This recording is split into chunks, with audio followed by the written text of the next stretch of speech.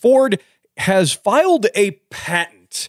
Oh boy, this is a patent. So, and what a patent it is, because what they have done is they have made, and they're not saying they're going to make this or that they're going to sell it. It's the patent right now. But what they are saying is that they have, it's being titled as, quote, systems and methods to repossess a vehicle. And that is what it was listed as the patent. And it goes on to say that it, quote, can disable a functionality of one or more components of the vehicle remotely. And that includes things from the engine to more pedantic stuff, like maybe the air conditioning or the heater or something like that. They say it can also, quote, move the vehicle if the vehicle is equipped with partial self-driving or anything like that. They say, quote, it can move the vehicle from a first spot to a second spot that is more convenient for a tow truck to tow the vehicle, move the vehicle away from the premise of the owner to a location such as,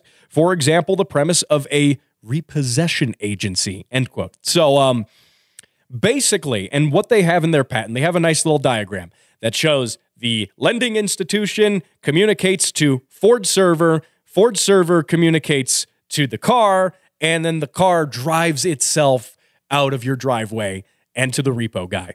And now, the obvious thing here is pay your car payment and this won't be a problem, but I have some other issues with this. I think there are inherently some issues with privacy and security of this, and part of this is, I mean, this is the dystopian future of self-driving cars in many ways. And, you know, look at it this way. Again, you know, you might say, well, I pay my car payment, this isn't going to matter. Well, what if the lending institution, what if your bank what if they make a mistake? What if they make a mistake, ping the servers at Ford, and then your truck drives away and you don't have it when you need it? And what if you need it in an emergency? What if all these different things, they go, oh, sorry, that was a mistake. Here's your truck back. Well, it doesn't matter. They deprived you of your truck without due cause, without going through the due process for this. So now that's a far-fetched scenario, but it's one that it is technically possible, and you have to consider that when you look at the, ethics of systems like this.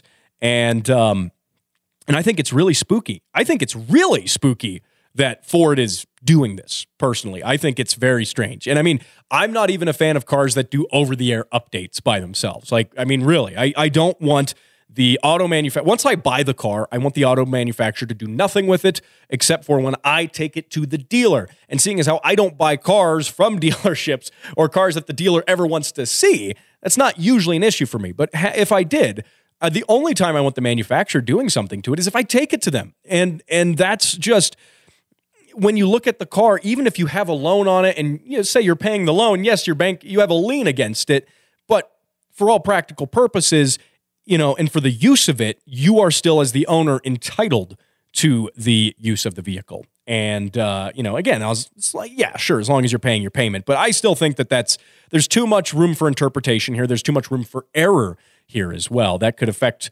otherwise, law-abiding regular people and people who are abiding by the contract of their lien or whatever. I think there's a little too much here that could go wrong. And here's where it gets a little weirder, though. Because it gets worse. It gets worse because in some cases, according to this, they say, quote, the vehicle can be semi-autonomous and the repossession system computer may cooperate with the vehicle computer in semi-autonomous mode to autonomously move the vehicle, as they said, for the first spot to the second spot. But here's where it gets even nuttier because if the lending institution who has the lien on the vehicle decides that the vehicle is not actually worth the money to go out of their way and have the repossession agency repossess it, have it drive itself to the repossession agency. If they say this car is a pile, it's not worth their time, and they're just going to get a couple $100 out of it to try to fulfill some part of the loan or whatever, they say that the vehicle can even be programmed to drive itself to the junkyard. Imagine a future where when your car just becomes so cheap and decrepit that it just drives itself to the junkyard. Some people might say that would be a good thing for me because I kind of have this habit of hoarding cars that cost, pennies on the dollar. But Imagine that. Your car could just decide one day it's not worth enough money and drive itself to the junkyard. Now, that said, if it's capable of driving itself to the junkyard, it's probably in good shape still. I would hope it's in good shape. I don't even want to know what's going to happen 10, 15 years down the line when we have these semi-autonomous vehicles that just that are now wearing and tearing, that are now in states of disrepair. How are these autonomous vehicles going to behave when they haven't been maintained very well? Because that's going to happen. I mean, that's just going to happen. You're not going to expect this car to be in perfect mechanical condition for its entire existence. So that's a topic we may tackle on another show. Just kind of a just sort of a thought experiment. What would happen?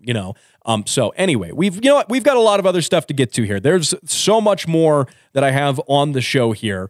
And we've got Obi-Wan Kenobi, Mechanic Brian. He is going to be joining me coming up here in the now fourth half of the show. I'm getting used to the whole new 4 segments thing. We're getting there. Brian's going to join me here. We're going to tackle a listener question right after this break. Don't go anywhere.